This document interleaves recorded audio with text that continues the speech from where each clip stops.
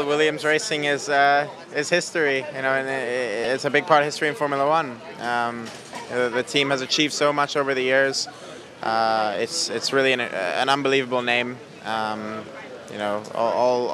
Every time I walk into the factory, and you really just feel all the championships and all the history that the Williams name has created over the years, and it's an honor to be part of the family. The last few races have been good. We scored points in the last few races, which is great. We had a podium in Baku, which was great, and I think now we just need to keep taking it race by race. Keep picking up some good points, and we'll see what happens.